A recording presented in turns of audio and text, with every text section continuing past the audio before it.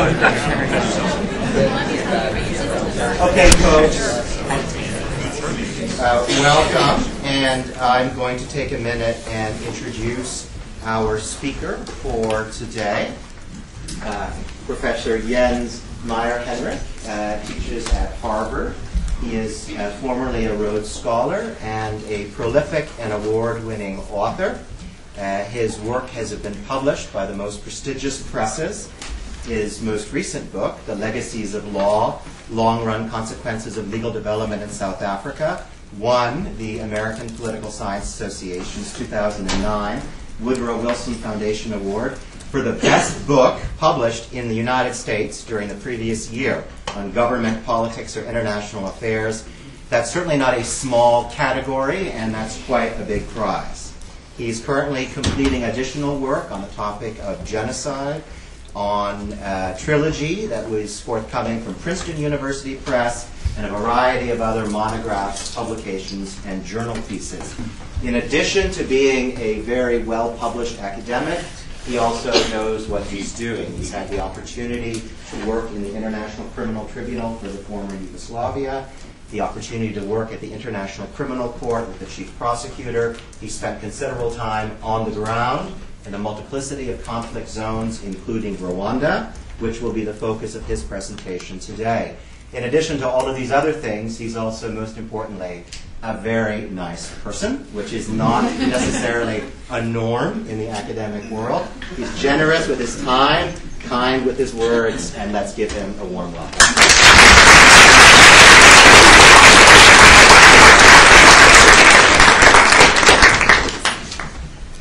Thank you, Professor Drumble, for those extremely kind words. I certainly appreciate them very much. Let me start by saying it's a great pleasure to be here today. I'm very grateful for the opportunity to present my work, and I've had many interesting, wonderful conversations already at Washington Lee, and I look forward to continuing this exchange today with you. My talk for today is entitled Lawfare, the Formation and Deformation of Gacaca Jurisdictions in Rwanda, 1994 to 2000. I'll be concerned with the theory and practice of what I call lawfare and its relationship to the international administration of democracy and development. My talk and the forthcoming book from which it is drawn is about the legal origins of dictatorship in post-genocide Rwanda. And just to give a little bit of a background, and it's often not necessarily conveyed in popular accounts of post-genocide Rwanda, there is an authoritarian regime. Some have called it a constitutional dictatorship, some just a pure dictatorship. And this is very, very difficult to understand if we are to make inroads into this complex topic of transitional justice as well. And I'll be elaborating on the nature of this authoritarian regime as I go along today. So, through the lens of this frequently misunderstood case, I develop an argument about the systematic use and abuse of legal procedure for political ends. My talk is meant to complexify the meaning of the rule of law, as well as the case for its promotion. Although the concept of the rule of law is invariably involved in debates about democracy, systems, and development aid, it is frequently misinterpreted in both scholarship and practice. This is so because the so-called rule of law sector, which organizations such as the World Bank, the UN, USAID inhabit, the institution of law is seen as technology, when it should be seen as sociology or politics. Like, taking this insight as my starting point, I focus in my talk on the political economy of law, by which I mean the roles and consequences of strategic choice in legal development. I'll be speaking a great deal about the dark sides of virtue, to borrow a phrase from David Kennedy. Kennedy recently called for a wholesale reassessment of the principles and practices of international humanitarianism. I know that many of you have an interest in this particular line of work. And he described this field as, quote, a Gordian knot of participation in power and denial, a willful blindness posing a strategic insight. So it's quite an indictment of much of what international humanitarian practice has been all about. Like Kennedy, I'm intent on laying bare and contributing to transcending the limits of international humanitarianism, with particular reference to the province of transitional justice, this ever more important arena in the international rule of law sector.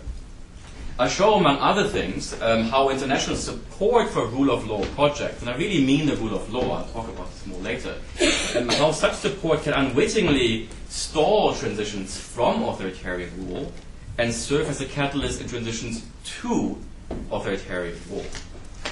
Now, this finding is of both theoretical and practical significance. In theoretical terms, it speaks to debates about the rule of law as an essentially contested concept, and debate with which some of you may be familiar. Furthermore, it poses the question as to whether E.P. Thompson's description, and he was a British Marxist historian, whether his description of the rule of law as an unqualified human good is theoretically plausible and empirically verifiable. It also speaks to the burgeoning literature across many different empirical contexts of judicialization of politics. This is a debate we've been having in the US for years as well. In practical terms, the finding raises questions about the great expectations that have, for better or for worse, become associated with rule of law projects.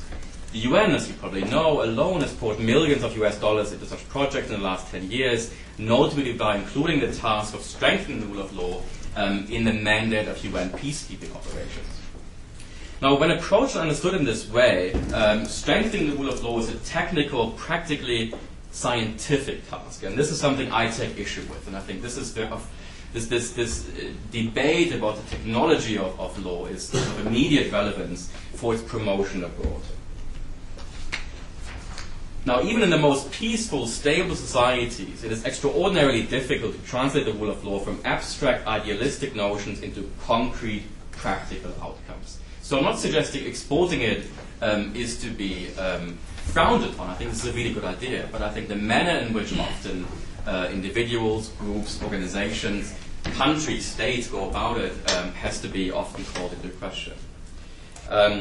As you can imagine, the degree of difficulty is even higher in post-conflict environments, the ones that I usually study. So my goal, therefore, is to have us rethink, before its export, the promise and limits of the rule of law. And in particular, I demonstrate how the rule of law can be reconfigured as a political weapon and how the international community can end up aiding and abetting its use. And to make my case, I detail the mechanisms and processes of the strategic use of this weapon, what I call lawfare, in a telling case.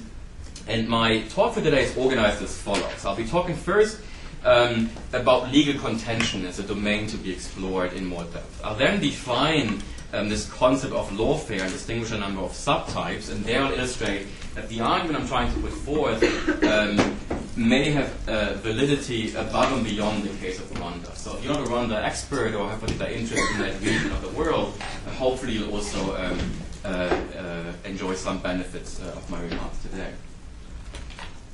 I will then talk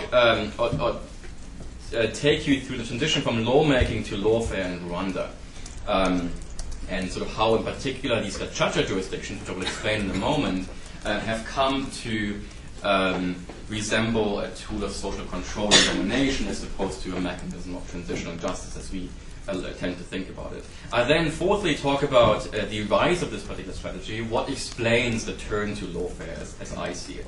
And then I conclude with some responses or answers, tentative answers to the question as to whether or not the rule of law is really exportable. In 1994, the landlocked, impoverished country of Rwanda was the site of genocide.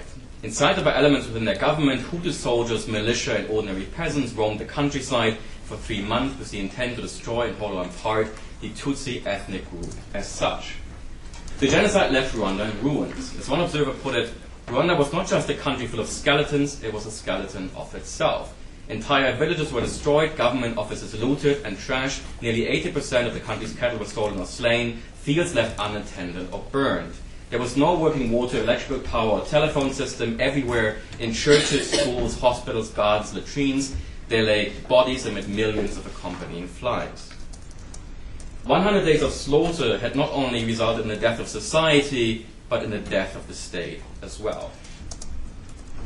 In 2002, the then Government of National Unity, led by the Rwandan Patriotic Front, the RPF, inaugurated so-called Gacaca jurisdictions in an attempt to come to terms with all but the most serious crimes committed in the course of the 1994 genocide. In 2009, these jurisdictions drew to a close, with few exceptions, allowing for a preliminary analysis of their nature and consequences.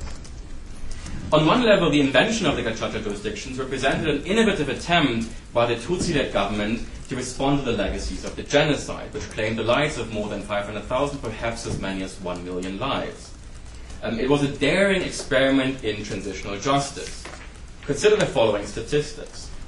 Rwanda's experiment involved more than 12,000 jurisdictions, over 1 million defendants, nearly 170,000 judges, and some 8 million ordinary Rwandans who formed thousands of court assemblies, mainly in the countryside.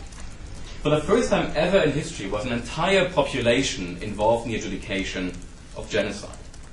And if we believe official statistics, and we may not, the Gacaca jurisdiction had rendered 1.1 million judgments by April of last year. 1.1 million judgments. Now, the enormity of this institutional choice is even more apparent if you compare to one of the most lauded responses to human rights atrocities, South Africa's Truth and Reconciliation Commission, which pales in size and scope when considered alongside the Gacaca jurisdictions. Oh, sorry, I should have put this up earlier. I apologize. So here you get the figures again, and here is South Africa. The TRC, as interesting and important as it has been, was operational for only 3 years, divided its work among 3 committees, employed 17 commissioners, convened 50 hearings, disposing of 21,000 cases. Now, as far as we know, the idea of Gacaca, originally described an informal method of dispute resolution used in a variety of guises to settle civil disputes over property rights, family matters, and other community affairs. In the wake of the genocide, the interim government recast what had become known as Gacaca into a formal method of dispute resolution. And over the course of the last several years, the organizational structure of these jurisdictions changed several times. And here you actually see the various levels at which they initially were operating, the cell, the sector, at the district level, to give you an idea of how the country was governed administratively. They are recognized as full-fledged judicial institutions under Rwandan law. So these are not traditional institutions at all. Even though the government, while admitting that these are quasi-judicial or quasi-traditional, does receive a lot of credit for having turned to traditional justice, for coming to terms with genocide. I submit this simply is not the case. These are just ordinary courts that are fully functioning as judicial institutions in Rwanda. This is the structure of one of these jurisdictions at the cell level, according to the 2002 organic law, which revised their cell. At their inception, they were organized, as I mentioned, in a hierarchy of 4 levels, coinciding with the territorial organization of the country. The courts at the district and provincial levels were later abolished because it seemed to be too cumbersome an administrative task to running them. But aside from that, each Gacaca court had certainly 3 organs, namely a General Assembly, a panel of judges, and a coordinating committee. Initially, the bench was comprised of 19 persons of integrity, inyangamugayo in Rwanda. Later, this number was reduced to 9 because it turned out that judges simply weren't showing up, and even the coercive nature of the Rwandan state wasn't sufficient to achieve compliance. The assembly, as you can see, is constituted by all residents, or was constituted by all residents of the cell. The cell is the lowest administrative unit, ranging in size between about 100 and 400 persons on average, I would say. And everyone older than 18 years old was part of this assembly. Here you'll see a couple of images from the cells in Gishamvu. This is a site where I began my research in 2002, as I said, when the first, if you will, trial phase, or project phase, I should say, got underway in Rwanda. So we spent 2 months here looking at 3 different cells, doing ethnographic research, basically, trying to understand what these institutions just formed really meant to people on the ground, how they function, to really work as participant observers. So we went every day observing proceedings and interviewing people, and trying to get a sense of what this institution really meant. And these images are simply meant to give you an idea of the setting. This was just market day on a Sunday. And so I'm a strong believer in anthropological work on legal institutions, whether they are domestic or international. I also do this kind of work in international courts and tribunals. Professor Drumble mentioned I work at the ICTY and ICC. My reason for going there and working in chambers in particular was to appreciate from the inside out the dynamics of adjudication, the choices that justices make. And I think lawyers, as well as social scientists, are not usually accustomed to working in this way, and by so doing, by sort of ignoring these internal, what someone called the social lives of tribunals, I think we miss a great deal of importance when we describe and try to make sense of these kinds of courts. So this is the setting. This is like it's a market day. So this is the kind of setting in which many of these jurisdictions will have taken place. In the countryside, this is one of the poorest countries in the world still today. This is a brick-making facility, brick-making being one of the, if you want to call it that, industries in Rwanda. Sort of this is to give you a sense of the poverty and such we're dealing with. This, for example, was the Gacaca means in Kenya, Rwanda, loosely translated justice on the grass. Right? This was one of these court settings that we studied in 2002, and then I went back after as well. At that point in time, and still today, although it's easier today, you're not allowed to take any photographs of proceedings in session. If you're a photographer for Vogue and other such superficial magazines, you were given this. If you're a researcher, there was a great deal of concern that you might actually do something harmful with that, right? So the government was very interested in marketing this idea. But actually, if you were an academic, they were very reluctant to let you see too much. So this was a photograph taken just after the one of these sessions was over. You see this building in the background, and I have a few more images of this setting as well. This is like the community, the cell. And here's again the building from another perspective. You must imagine a bench put up in front of this building. This is the municipal building. And you had the 19 judges sitting there on benches, listening to the community. The community was seated on the grass, again, Gacaca, justice on the grass. Assembly members may speak up and may, for example, provide evidence or may provide any information the court is seeking. But so this is a typical setting of one of these Gacaca jurisdictions in Rwanda. That is what they looked like. This is where lay justice was dispensed.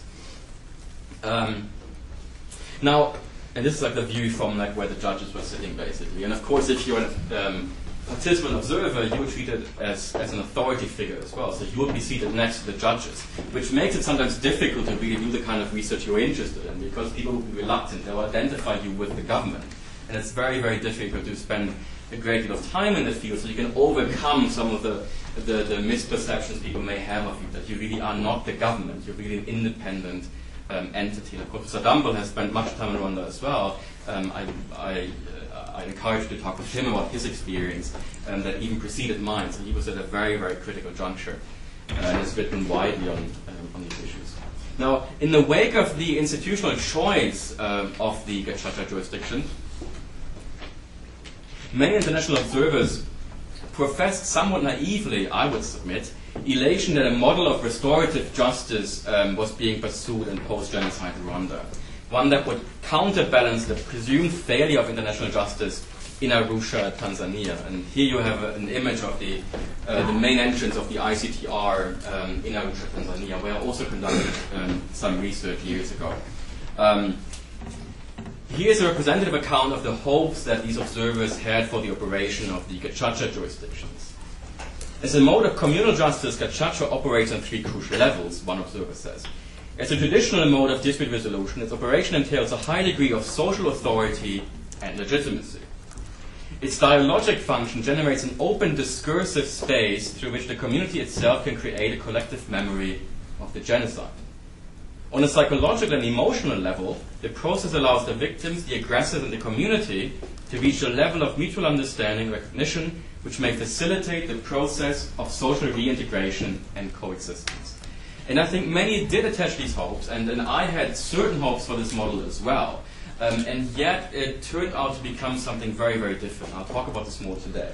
So while it's too early to assess conclusively the performance of Rwanda's Gacaca jurisdictions, again, 1.1 million judgments, they're only due to a close. There's not good documentation of these proceedings for a number of different reasons, deliberate and otherwise. But I demonstrate in my book that neither a high degree of social authority nor of legitimacy was associated with these jurisdictions. many perpetrators and survivors from the outset were apprehensive about this institutional choice, and for the most part remained so during ensuing years. What is more, the discursive space that in theory became associated with community courts never opened up in many of them in practice. Lastly, inasmuch as social integration and coexistence could indeed be observed in the countryside, it is doubtful whether a level of mutual understanding recognition was responsible for bringing about these outcomes. I believe that the jurisdictions were actually even worse than some critics later alleged. I'm suggesting that they were more than merely a failed experiment in transitional justice. And again, I am a couple of different voices in this dialogue. One book by Phil Clark at Oxford is forthcoming later this year. He, for example, does not share my skepticism. His is a more positive assessment overall, to the extent that I can tell, of the jurisdictions than the one I offer. Other important contributors to this debate were Lars Waldorf, he's at the University of York in England, and peripherally also, of course, the late Alison Deforge, who died last year in a plane crash, and others. So there is a debate among scholars of the institution as to what they really mean. I just want you to know that, so for you to take what I'm saying with a grain of salt. Right? Mine is definitely a critical account, but it's not the only account. You can come arguably to different conclusions. But I believe so for example, Lars Waldorf, my colleague and friend, is suggesting that this is a failed experiment in transitional justice. That's not really my focus. I'm suggesting above and beyond a failure in transitional justice, these institutions evolved. They weren't like this from the beginning, but they evolved into what I call an irregular system. Actually, this is Jeremy Bentham, not me, but an irregular system of warfare, and I call that lawfare. And I'll elaborate this in a minute. And this is where I depart from, say, Human Rights Watch or Amnesty International, or other critics who focus on like due process issues with regard to jurisdictions, that there's no defense attorneys being provided, for example, in these courts, that there's many evidentiary problems having to do with rules of procedure of evidence, for example. These issues don't concern me quite as much. I'm suggesting the shortcomings are far more significant than that. So this is where Human Rights Watch and I depart in terms of our criticism. Now the difference lies in our optics. While they, Human Rights Watch, Amnesty, who have published very critical reports, take a snapshot view of the jurisdictions, I place them in comparative historical perspective. What is more, I partially extract from the jurisdiction's ostensible purpose, the delivery of transitional justice. Now, in addition to process tracing their development over time, I draw within-case comparisons with other, what I call projects of state in Rwandan history. And I think then we gain a completely different understanding of this institution of Gacaca jurisdictions. And on this view, a far more sinister institution emerges than even the harshest critics of due process thought possible.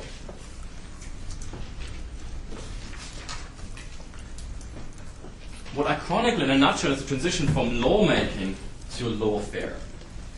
But to be sure, and again, my argument it does not suggest that this transition was preordained in any way. It was an outcome of structured contingency. There was no deterministic evolution that this actually had to happen. I believe it was the result of subtle intertwinings of instrumental choice and expressive choice. And I can elaborate later if you like. I won't bore you with the social scientific details of all of this.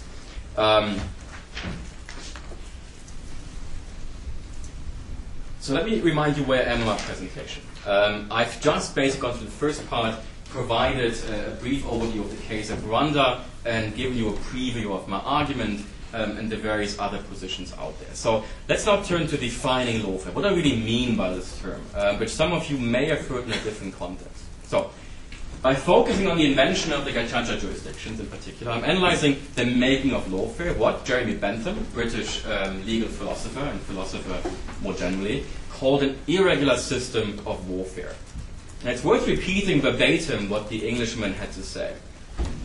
And I believe he was the first to recognize the institution that I call lawfare today. He was one to refer to a certain form of lawmaking as an irregular system of warfare. And here's Bentham. Legislation is a state of warfare. Political mischief is the enemy. The legislator is the commander, the moral and religious sanctions his allies, punishment and rewards the forces he has under his command. Punishments is regular standing force, rewards an occasional subsidiary force too weak to act alone. The mechanical branch of legislation, the art of tactics. Direct legislation, a formal attack made with the main body of its forces in the open field. Indirect legislation, a secret plan of connected and long concerted operations to be executed in the way of stratagem or petite guerre. Bentham observed that this irregular system of warfare stands in much higher favor with men in general than that which is carried on by open force. He found the reason for this appeal in the economy with which it may be used and the ingenuity which it is thought to require. Given this, for some rulers engaging in lawfare is far less conspicuous a strategy than waging warfare. And I believe this actually captures the rise of lawfare in Rwanda pretty well. Aside from the fact that lawfare requires neither a modern weapon system nor a standing or rebel army, the international donor community has come to willingly underwrite, often unwillingly, lawfare's costs. Because the institutions of what I call lawfare are often and typically hidden in projects dedicated to furthering democracy and the rule of law. I therefore introduce lawfare as a conceptually and analytically distinct form of legal contention, a political strategy not previously theorized in any systematic fashion. And inasmuch as warfare has been a long-standing subject in the social sciences, from Hobbes to Charles Till, who passed away recently at Columbia, lawfare has been virtually absent in the literature on state formation. I'm not quite sure if you're familiar with this aphorism, but let me just throw it at you anyway. Like restating an influential one, my aim is to show how under certain circumstances law made the state and the state made law. So I substitute law for the idea of war, and I think this captures very much the changing nature of warfare in the international system, where outright war is far more costly than it previously has been. So this is going to be a little bit theoretical now, so I hope you don't mind my indulging in my discipline for a little bit. So I conceive of lawfare as a revolutionary strategy for broadcasting power. And by revolutionary, I mean a strategy aimed at the systematic overhaul, in whole or in part, of the principal foundations of politics and society in a given polity, domestic or otherwise. As in warfare, the principal function of lawfare is the defeat of an enemy, real or imagined. The aim of lawfare is the imposition of the victor's will on the enemy. Unlike warfare, however, lawfare typically does not involve the institutionalization of violence. Although the use of force is ever present in both strategies of conflict, in the context of lawfare, defeat and imposition are brought about not by rifles, but by rules. And it is this critical functional difference that distinguishes lawmaking, or the routine uses of law, from lawfare, what I consider the exceptional uses of law. So whereas both lawmaking and lawfare, and I'm mentioning this because this is often a challenge I get. Well, isn't lawfare just common everywhere? Isn't that what we do? How is this different from lawmaking? What is the distinction? This is very, very difficult to wrap your head around, and I'm not sure I've really succeeded yet. So I would invite any comments that you might have. But I'm trying to push the lawfare analogy as far as I can, and to try to distinguish different types of using the law to achieve certain objectives. Now, so whereas both lawmaking and lawfare serve the standard functions of control and regulation in a given polity, only lawfare qua system is intended to serve a function otherwise considered a hallmark of warfare, the defeat of an enemy. Right? Ordinary lawmaking is not about defeating an enemy. It's usually about regulation, it's control, and you might say it's partisan and whatever else, but it really has a different function than defeating an enemy. Right? And that's the difference between, for example, ordinary use of violence by police forces from using violence in war. Right? So try to maybe see if the analogy makes sense. Routine uses of violence, police forces; exceptional uses, war. Routine uses of law, lawmaking; exceptional uses, lawfare. That's the way I've come to think about this. So lawfare, as I see it, is about the rule of law as a political weapon.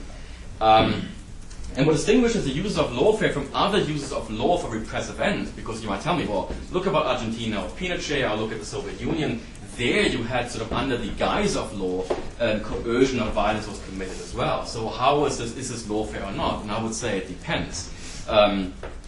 Because what I consider the hallmark of lawfare is that it's not deployed arbitrarily or selectively, but really as a system, on a systematic basis over a longer period of time. And I'm going to give you more examples in a minute, which hopefully will illuminate these theoretical elaborations. So lawfare is, in other words, a long-term strategy of lawmaking rather than a tactic thereof. Right? If you think about the military context, strategy and tactics, what the differences are, that's what I apply to the idea of lawfare as well. And echoing Bentham, you can wage lawfare by a number of different means, by constitutional enactments, by ordinary legislation, by Supreme Court decisions, presidential decrees, and even other regulatory instruments. That's the argument I'm putting forth. So the point of lawfare is the crafting an integrated system of rules that is aimed at the reconstruction of social order.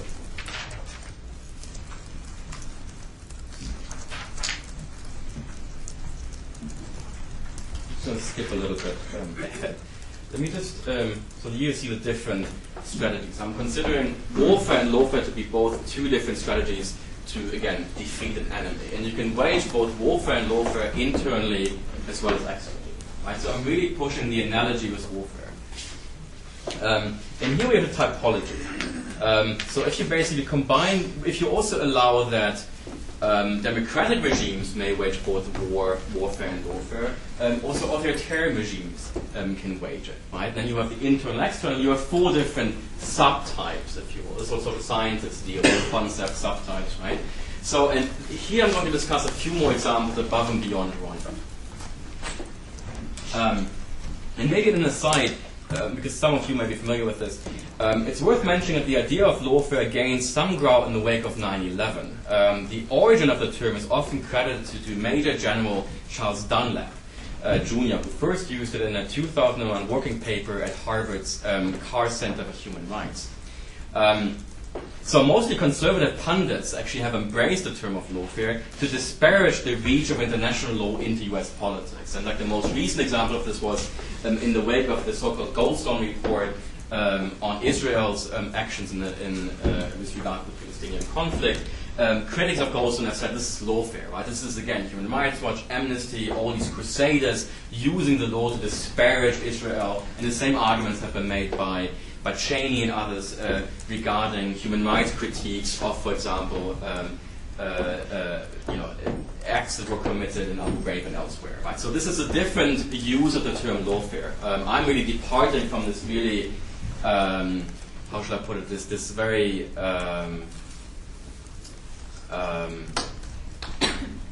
how should I put it? The very, it's sort of a tactical deployment of the term to disparage somebody else. I'm trying to rescue it and make it into a proper scientific concept, if you will. I actually have here a quote on the Israeli issue. Some observer wrote that, quote, lawfare is the exploitation of courts in democratic countries in order to harass Israeli officials with civil lawsuits and criminal investigations for war crimes, crimes against humanity, and other alleged violations of international law. Right? That's not what I talk about. Mine is really an attempt to take this idea seriously and not necessarily to use it to disparage an enemy. Right? It's really a neutral concept as far as I'm concerned. So we have four ideal types, basically internal democratic lawfare, internal authoritarian, external democratic, external authoritarian. And this is what I meant when I said earlier, I believe that what I'm saying about Rwanda may have application and validity above and beyond the single case. Right? So you might say that, like Jim Crow legislation in the US, with which you're familiar, obviously, you might liken this or consider this to be a strategy of lawfare, because you had hundreds of statutes and other legal instruments that form together a system of repression in the South, right? But this was actually conducted within a democratic setting, if you consider the US as the unit of analysis, not the South. So I think this is an example of lawfare as well. It was a revolutionary strategy for broadcasting power aimed at the reconstruction of the foundations of politics in society in the South. Right? You might say that colonialism or different instances of colonialism may resemble something I call lawfare. And actually the anthropologist John Komaroff in Chicago was the first to use the term in this connection. He did elaborate the concept, which makes it very, very difficult to substantiate the argument. So my theoretical elaborations are important because then we can go out into the field and actually look for the thing and see if it exists or doesn't exist. Right? But he believed, for example, the way in which both the British, the French, the Germans, and other colonial governments used the law in order to suppress, in order to conquer other societies, was akin to lawfare. Right? And the one country I worked on, South Africa, you might say was an instance of this. You may think of this idea of indirect rule as well, where many colonial administrations relied upon local chiefs to set up what's become known as customary law. And customary law was an invention during colonialism. So this might be another instance of lawfare that is waged by essentially authoritarian regimes, if you like, but externally. Right? You also actually might think and apply this term to something that we are familiar with in the international justice context. Right? And I believe this is really, really interesting. And I think this is, again, not to disparage something, but simply to capture it. Consider the ICC, or the ICTY, ICDR, terms I think you're familiar with, like the Yugoslavia Tribunal, the Rwanda Tribunal in Arusha. If you look at the Security Council resolution that established the ICTR and the ICTY, you find this language that they're aimed also to contribute to the maintenance of international peace and security. Of course, the phrase had to be in there because under Chapter 7 of the UN Charter, this was the only way you could establish these tribunals. But if you think about this for a moment, if you also think about the international community's inability and or unwillingness to respond militarily to conflicts in the former Yugoslavia or in Rwanda, you might say, well, this was basically the functional equivalent. We responded by waging lawfare. We responded by, for example, instituting these courts. And you might say these are revolutionary strategies to a certain extent because they are aimed at reconstructing the foundations of international law as it existed before, right? So it's to bring basically to end impunity, as it were, and to really introduce international criminal law as a powerful force. And this really has essentially happened. This is going on. And something, just to quickly round up the discussion, you probably are familiar with the various Lawfare proceedings at the ICC, right? And I'm not quite sure what you think about this. I'd be interested to discuss it with you. But the arrest warrant was issued for President Bashir of Sudan, of course, right? There's been a great deal of discussion about this. I personally am very, very critical of this peculiar strategy by the Office of the Prosecutor of the ICC. And I think the various ways in which various legal concepts have been involved may be akin to a strategy of lawfare as well, where you're trying to defeat, for example, your enemy in Sudan by way of law. Right? And I think this has been a very aggressive attempt that is above and beyond maybe some of the ordinary uses of international law by these tribunals. I would submit that the actions of the person I personally work with, Luis Moreno Ocampo, is sort of overreaching in certain regards. I'm not suggesting the ICC per se, but in certain instances, this may be actually a great deal of grandstanding and sort of pushing above and beyond what the evidence actually can contribute. And I mentioned this over dinner yesterday. You may know this, but you had a couple of high-profile lawyers leave the office of the prosecutor and protest over the case that was being built to indict Bashir on the argument that there was no empirical evidence that this president was individually criminally responsible for genocide and some of the other acts. Right? And these are the instances where it's like, okay, maybe this is an instance of lawfare. We're trying to do something above and beyond simply bringing a case or adjudicating a given case. Okay, so let me remind you where I am. So I acquainted you with my idea of lawfare, and if you're a little bit confused, it's entirely normal. This is like probably a great deal of abstraction, maybe more than you're used to, and also it's not entirely easy to wrap your head around. And it took me a couple of years to actually formulate this as well.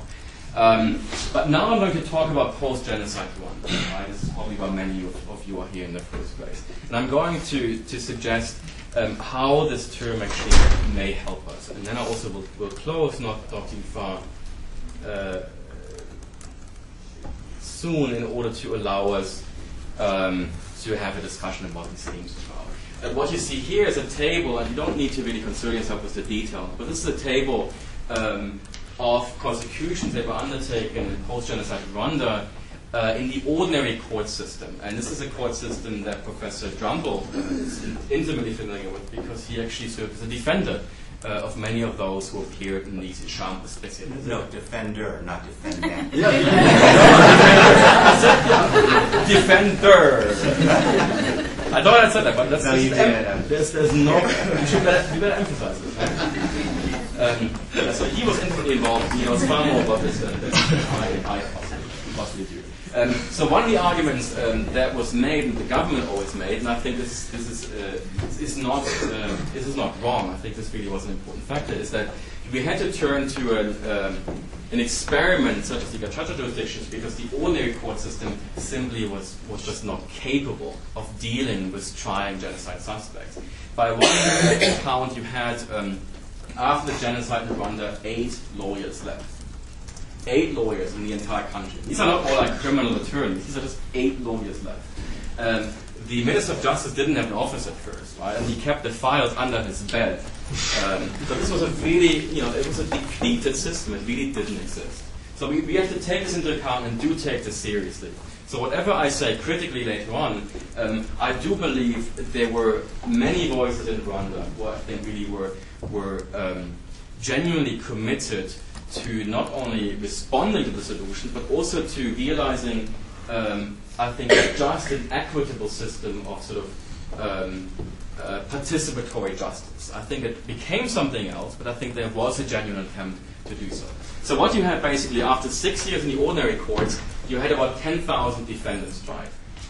Right? And the estimate of the number of perpetrators varies. We don't really have a good figure. The Rwandan government, for a number of instrumental reasons, suggests the number of perpetrators might be as high as 1 million. Other scholars have suggested it's probably closer to about 250,000. But of course, it's very, very difficult to verify. At the time that I was in Rwanda, the prisons held about 120,000 detainees, and this number went down afterwards. But you can imagine, the number of people that were supposed to be tried. One estimate, I'm not quite sure if you know where it comes from, that we also can't verify, but one estimate, it would have taken the ordinary system, 300 years or so to prosecute all cases. I'm not sure if that's true, but of course an inordinate amount of time. And you get some idea on sort of the... so I believe there's different stages in the way in which the Gacaca jurisdictions really developed. There was initially deliberations in 1995, a couple of international experts and others came together at an important conference.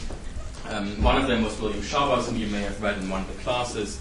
And that's when Gacaca was first mentioned. It was just sort of it came out in one of the working groups. It wasn't really an important solution, but that's sort of when the idea first emerged. And then there were a couple of consultation meetings by the former president, and there was sort of UN involvement as well. There was some consultation. People thought about different ways of doing it. And what I call modernization basically led to turning this informal system, which supposedly existed. I'm saying supposedly because we have no historical data or indication at all that this really was a traditional system. There's one article that's frequently cited in Rwanda, which is based on incomplete sources. We really have no idea. It's an assumption that this was a traditional institution, but we have no anthropological or other evidence to suggest it actually did. We have one article by a Belgian scholar who suggested that the institution, he studied this institution in one community in the early 80s, and incidentally, it seems as if he coined the term Gacaca. So what's called Gacaca and supposedly traditional, Rwandans actually never, based on our knowledge today, never really called Gacaca. So it's like a retrospective sort of traditionalization, if you will, like an invented tradition, as far as we can tell so far. And then you have a legalization stage where the modernization stage also included some other alternatives. For example, to have courts at sort of lower levels, but ordinary courts in a different kind of system which will take these cases. This was rejected for a number of different reasons, and because of a number of different power plays within the regime, where in the end young lawyers sort of won the order of the day, which is why the Gacaca jurisdiction became this really legal institution I mentioned before. And then there was centralization, privatization. Oh, what the heck? This is not good. Oh, you're up. There we go.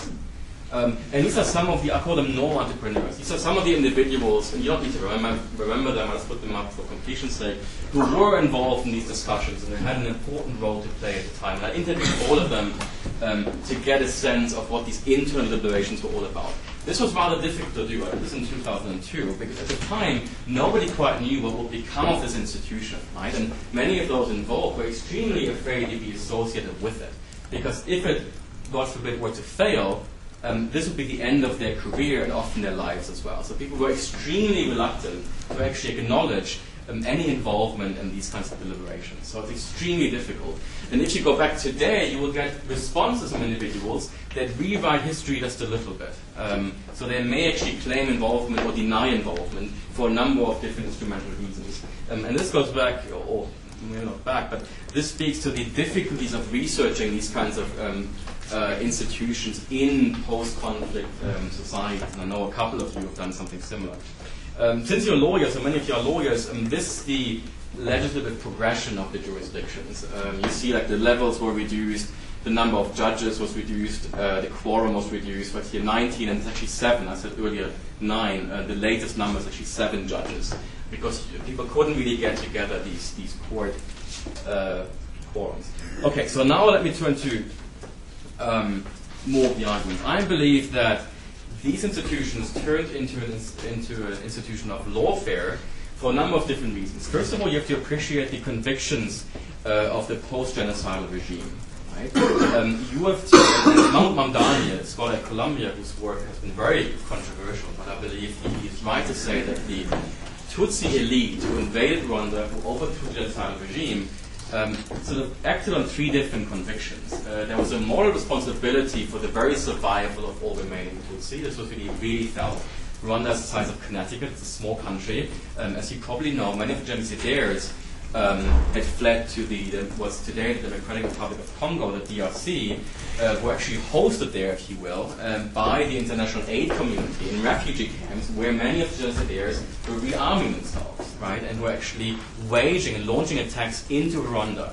So this was a really important conviction, and also a plausible one, that you really have to guard yourself against sort of a repeat of the genocide. Another important conviction was that Tutsi power was the minimum condition for Tutsi survival. That you really had to create a Tutsi-led state. Otherwise, being the minority in this country, you simply would not be able to have a share in power.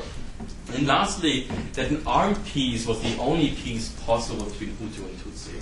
And this has to do a little bit with the evolution of the RPF from the beginning of the guerrilla force that invaded Rwanda to a governing party. And this idea that militarization is the most important development or the most important challenge, it was confirmed a couple of times. I interviewed the President Kagame as well in 2003 for the first time, and he made no bones about the fact that militarizing Rwanda was the most important task for him at the time. And these things are important to appreciate when we begin to assess the workings of justice and so on as well. I do not believe that lawfare, as I define it, was really on the mind of those in Rwanda from the very beginning. There was far too many different things going on. But I believe approximately sort of 2000, maybe a little bit later, lawfare became a strategy that the government pursued. And I think this had to do with a number of different intervening developments. Namely, internally, the application of violence against regime dissenters was not really tolerated any longer by the international community. Up until that point in time, the RPF-led regime, the Tutsi-led regime, had assassinated and otherwise detained, harassed anyone and everyone, anyone who voiced criticism of the new regime. Right? So this was a really blatant attempt at silencing opposition. The international community initially went along with this for a long time on account of this, the shame that it felt for having, if you will, neglected Rwanda during the genocide. I call this the genocide tax that the RPF basically levied on the international community. But there, the first sort of like pushback started happening internationally. Criticism was being voiced, criticism of some of the, for example, the death penalty, right? The first, I think it was 20 convicted defendants in the ordinary courts were publicly executed, and this caused a huge uproar. And I think then things started to shift a little bit, that sort of basically waging warfare or violence internally became essentially very, very costly. Also at that point in time, you had the first criticism that was being addressed to Rwanda on account of its involvement, deep involvement in the Democratic Republic of Congo in terms of waging war there, looting the country as well. There was an important UN panel that documented very excessively Rwandan involvement in looting the DRC and basically waging war there. And so all of a sudden, warfare as conventionally waged, I'm suggesting, was or became too costly for the regime. Right? So from the beginning, you had ordinary lawmaking, you had constitutional processes, you had all kinds of different manners of law were being taken seriously, but then in addition, you also had the law being used as a political weapon, I suggest, increasingly. If you talk about the effect of the jurisdiction, this is like the first prime minister who already, when you read this quote, is very wary of the manner in which the RPF cracked down on internal dissenters. Initially, you may know this, the government of national unity included many Hutu figures, right? And this was interpreted by many as a sign of a willingness to coexist and not to reconcile. Many of these internal appointees were either forced out, they were assassinated, they were detained.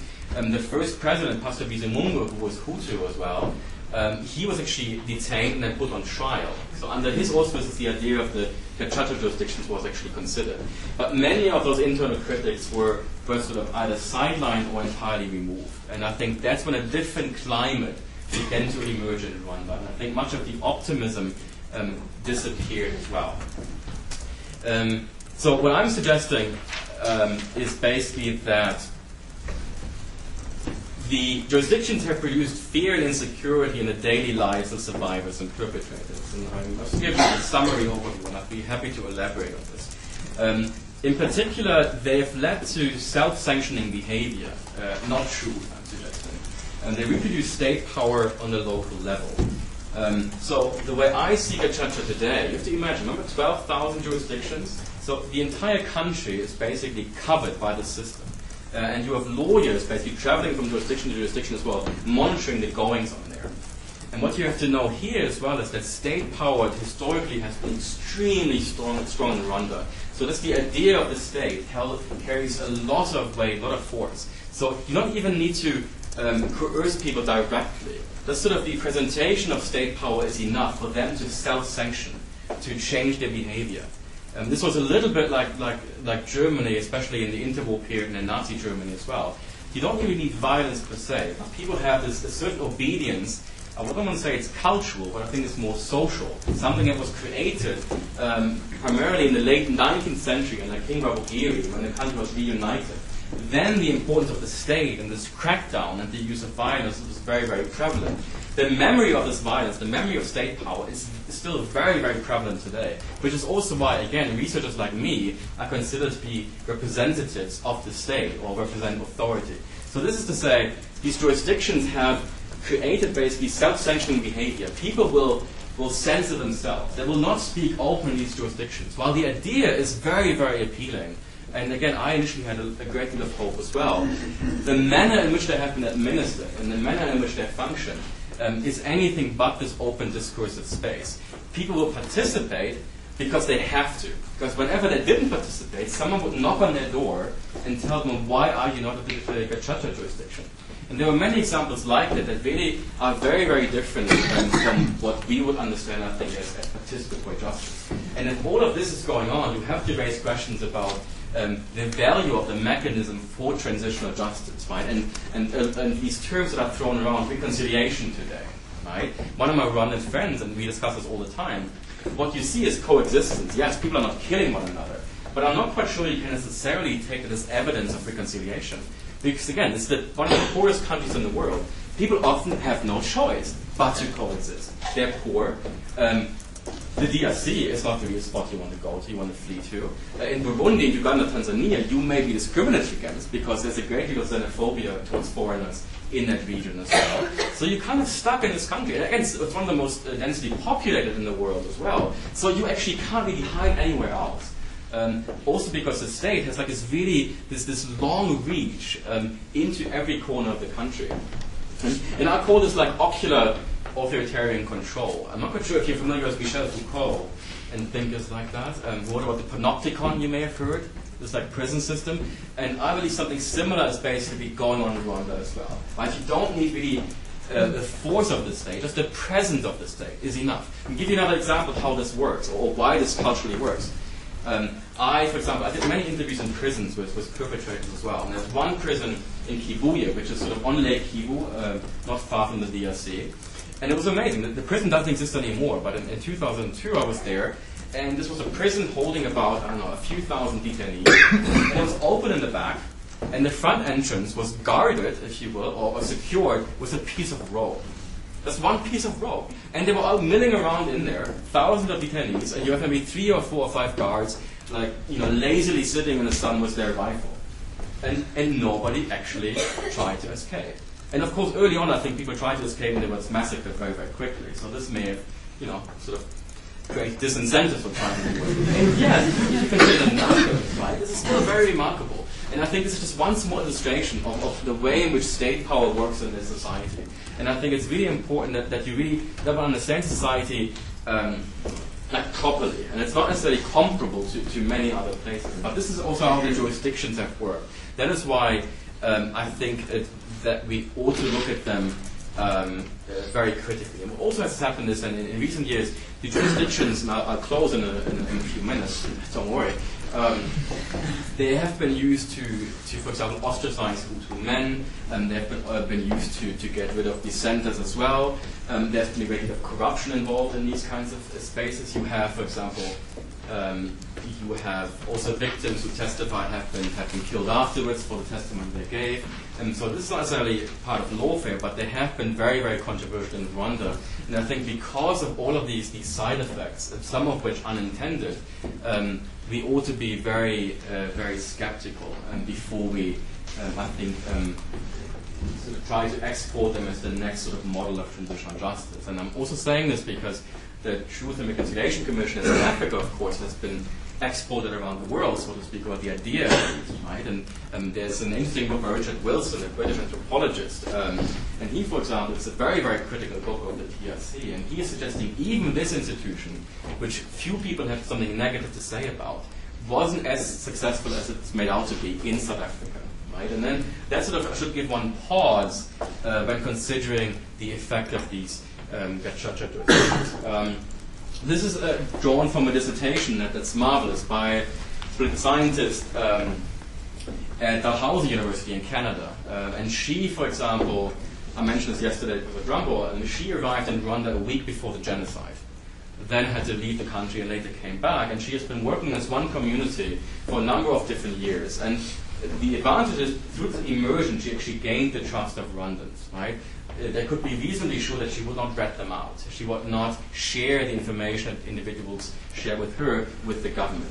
And this is, for example, taken from one interview. She did, 37 long, in-depth interviews and such with these victims and others. And here she describes, if you can read this, sort of the fears that many ordinary Rwandans had about participating in the jurisdiction. And again, this speaks to the repressive nature of some of them. Again, I'm not suggesting all jurisdictions would have been as repressive or would have been bad, so to speak. Right? Again, there have been 12,000, 1 million judgments. We may very well find in the years to come that some of the jurisdictions in some communities work very, very well and did achieve some of these outcomes. So far, based on my observations and research, based on the observation by others that I've seen so far, it doesn't seem as if there's too much evidence of such positive outcomes. I'm just going to skip through a couple of things that I think would bring us too far away. This is a quote from the Kagame interview that I mentioned earlier. So he suggested that the military has a political function as well, right? So and that's what I'm suggesting. If you think historically the role of the military, the role of sort of military logic within the RPF, you, I think, see the argument becomes more plausible that this is something akin to warfare, right? That there is sort of ethos within the RPF that you have to defeat an enemy.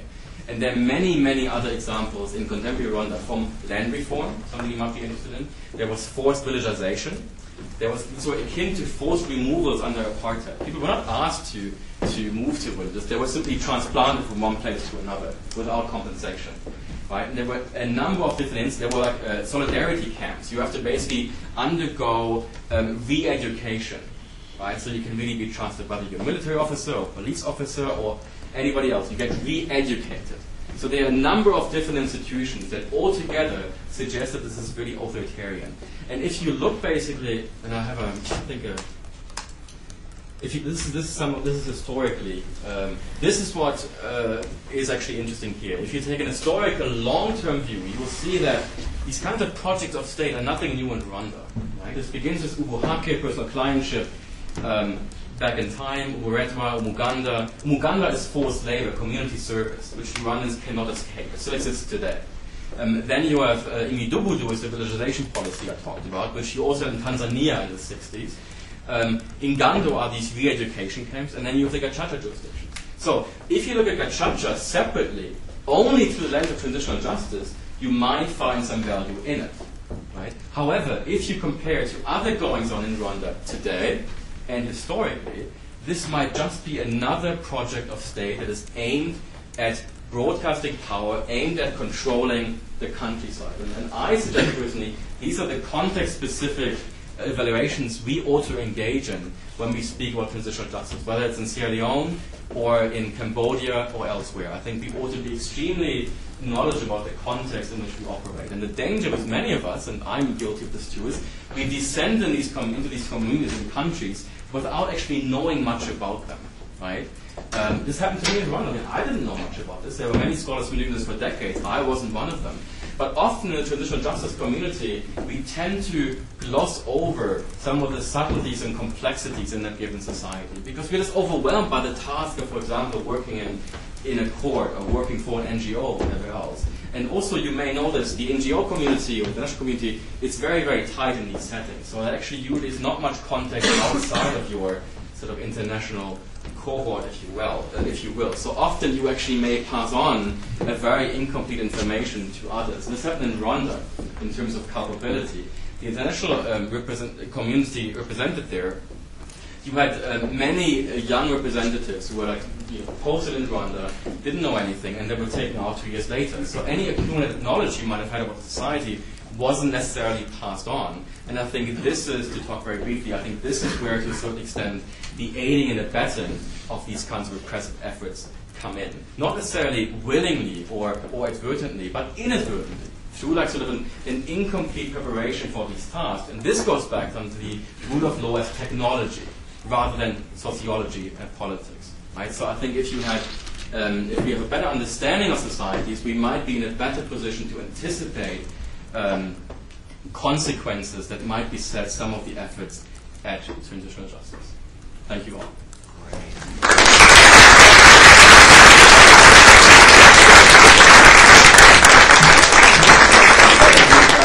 We've got about 20 minutes, so Professor Meierhenrich is ready to take questions, comments. I always have stuff to say, but I'll let anyone else start off first. So, well, I guess if no one wants to start off, I will. Yeah, Anna. So if you're so critical of the Gacaca jurisdictions, what do you think can be changed, or what do you think, would be a solution? It's a good question, a difficult one. I think it's probably too late for changing anything. And this is something that I developed in an earlier book as well. It's the idea of path dependence in economics, right? And the idea of sunk costs. Once you're down a path for too long, you've invested too many resources and you have shaped expectations, it's very, very difficult to turn back. And so I suspect it's probably too late for to undo some of these, I believe, negative consequences. What could have been done differently, if I take the counterfactual? I think the idea was a good one in principle. I like the idea of, say, community justice, and again involving the population in addressing this. I think that the regime got carried away, and we still have to find out why exactly this happened. But I think it became too much of a legal institution again. So it might very well have worked, but the political climate was not necessarily conducive to sort of an open and fair use of this really interesting, theoretically interesting and plausible mechanism.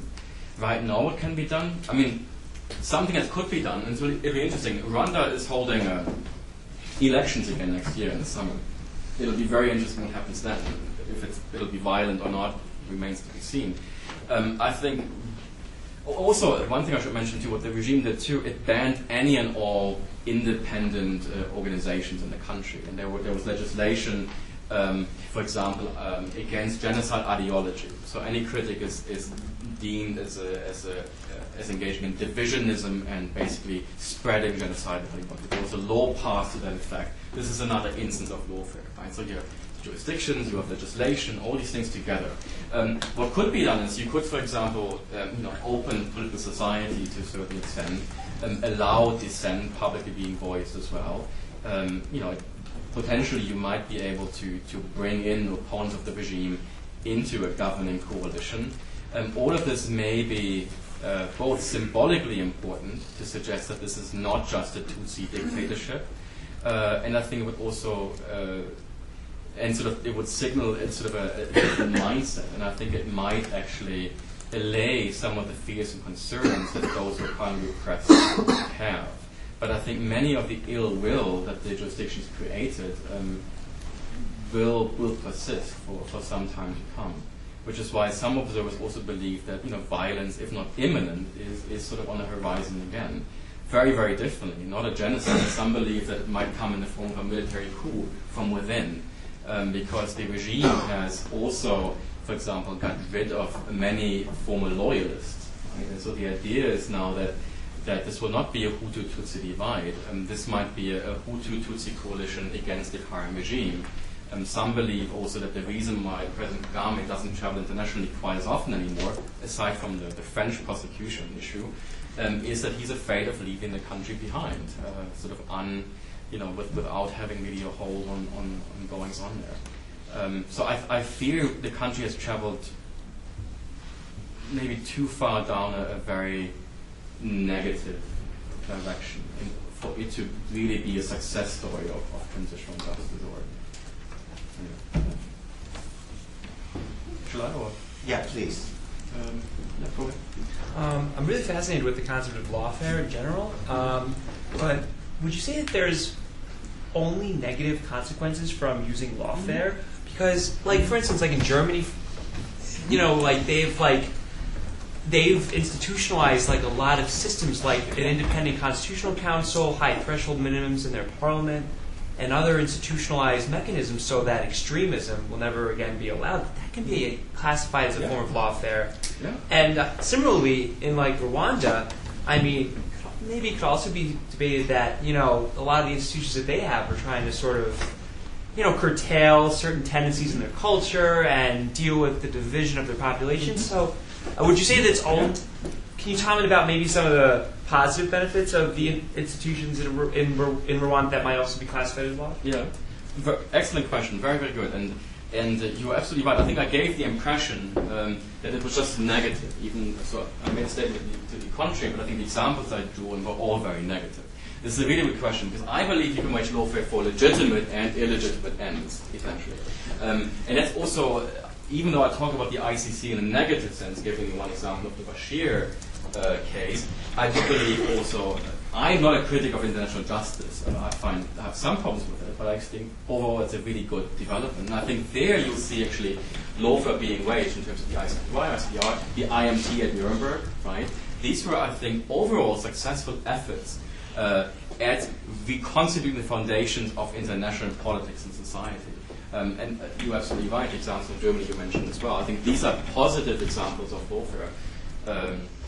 Especially the Nuremberg trial, even though there are many problems, but I think this set in motion a positive development. And this was in lieu of war, right? And of course, as you know, the IMT at Nuremberg, the International Military Tribunal, for the trial of the major war criminals, was pursued also in lieu of an initial plan by Morgenthau to basically de-industrialize Germany. This was one of the solutions being considered, right? To turn it into an agricultural country, to push it back in time, so it would be defeated all along. And this option wasn't pursued. So the defeat of the enemy came by way of legalism after the war was won. And I think this is a really positive account as well. And I think the ICC overall will have that effect as well. In terms of Rwanda, this is a good question which I hadn't actually considered, but I will now.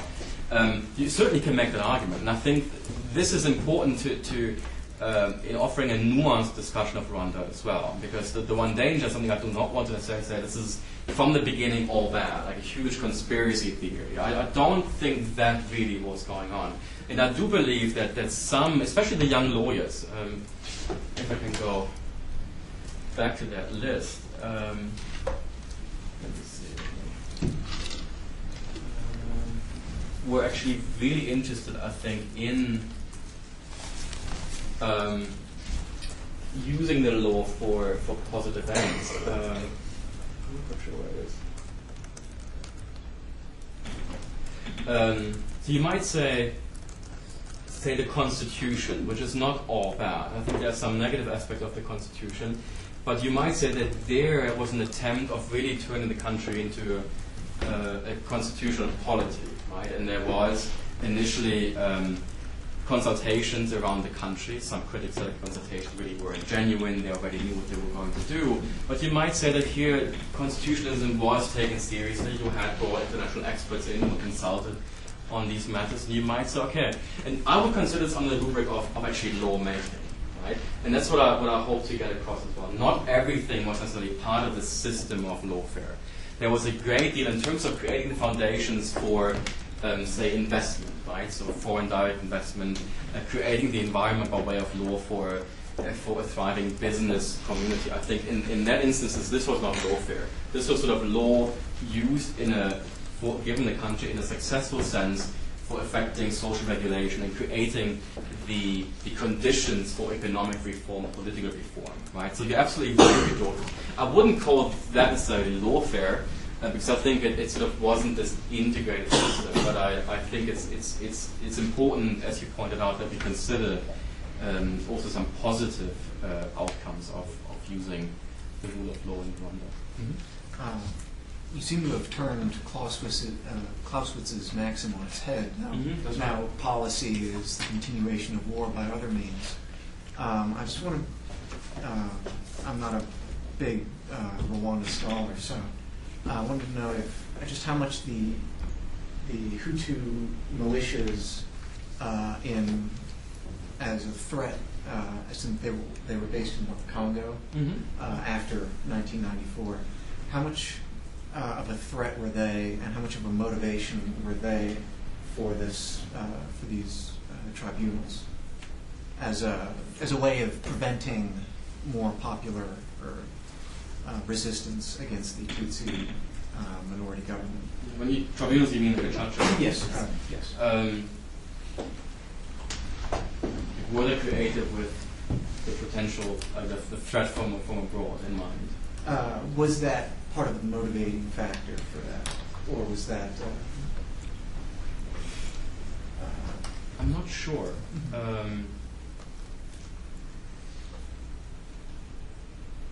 It's hard to know. I mean, much of the language that you heard from participants was, to effect reconciliation, to create a stable peace, and so on. I haven't heard or seen anything where that was a particularly important objective, but I bet it was on the mind of people as well. Sort of it probably was the hope that you could create like a social fabric or reconstitute the social fabric, and that might then make it less likely that these insurgents, for example, would have collaborators inside the country. But I haven't heard sort of people make this explicitly. I would imagine it's on people's minds. But on a different level, I think this is also important to appreciate that again, the regime did face a number of different threats from within and from without, right? And I think we do have to acknowledge this and take this very seriously. There was an onslaught from outside, especially in the Northwest, for a couple of years, and this was a really grave security concern. So, as much as I'm critical, you can understand, you can relate to some of the choices that were being made, and I think they're still very short-sighted. But the regime did face pressures on a number of different levels, and there were many, of course, still today, who want to see it fail. And you also see this, there's many survivors who are being killed. There were two assassinations, one actually successful, one that failed, outside of the Genocide Memorial Center in Kigali, for example. So you still have this underlying conflict there, and the question is whether the government says these are still genocidaires out there, they still want to destroy us. And of course it's a dynamic, and we will never quite know how the dynamic played out, whether or not this violence would have subsided had it not been for the repression of much of the Hutu population. I'm not quite sure if this answers your question. No, that's fine. Yes, on the floor. I had a question about the involvement of women in these jurisdictions, because I know that Rwanda has, in their constitution, they have parameters set for female representation in parliament and cabinet. So I was wondering if anything like that took place in these jurisdictions. There was no quota per se, but you do have many women serving in them for a number of different reasons. One reason is that the minority, Tutsi, of course, most Tutsi men, or many Tutsi men were killed, so women became heads of households in many communities. Most of the sort of Tutsi communities represented primarily by women, which accounts for the number of women on these tribunals as well.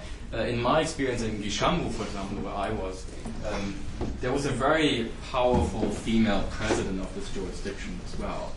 You often have women play sort of prominent roles. I don't have any data to suggest any patterns or any particular, sort of women. Is there a correlation between female participation as judges and certain outcomes? I'm not entirely sure. But there wasn't a quota in the same sense. One thing also, we discussed this over dinner incidentally yesterday, the role of women in Rwanda, and I'm personally a bit critical of this, because you see this a lot in the New York Times and elsewhere. The Rwanda is lauded for this achievement, and I think it is an important achievement, and to include women in these posts and so on, and to have the parliament with the highest representation of women in the world. This is certainly remarkable, and I think this will have an effect on gender relations in the country. What I'm skeptical, and some others, is whether or not this really is politically relevant in the foreseeable future. Because in my experience, women, parliamentarians and ministers and others, are outside of the sort of inner sanctum of power. So women are not very influential politically. They're influential socially, very much so. Also in reconstructing certain communities and often affecting sort of coexistence. There's a film that I think was at Rumble has shown and will show to some of you, Anne Abillon.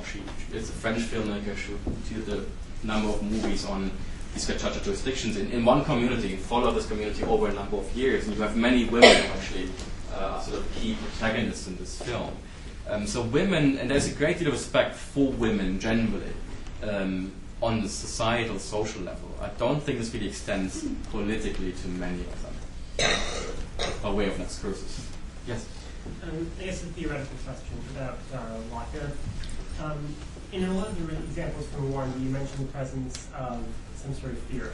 And I was wondering about what you see the relationship as between political fear and Lawfare. Fear. Could you elaborate, I think? Well, I guess political fear in terms of the use of fear as a means to achieve and deploy political power. So I guess my thought here is with the example, of course, using this, or creating this fear as a means to control. I'm still not sure if I completely understand. So the role of fear in waging lawfare? Or not, yeah, something like that, yes. In building on, for example, judicial liberalism and such. So looking at it as in a more negative way, in the context of your presentation of Lawfare. I haven't read that essay in quite a while, so I have to keep ignorant. But I think, I think, maybe I'm not answering the question, but I think fear does play a great deal, has a great part to play, I think, in persuading, at least in Rwanda, the waging of lawfare. I think it is the fear of a return of Hutu domination.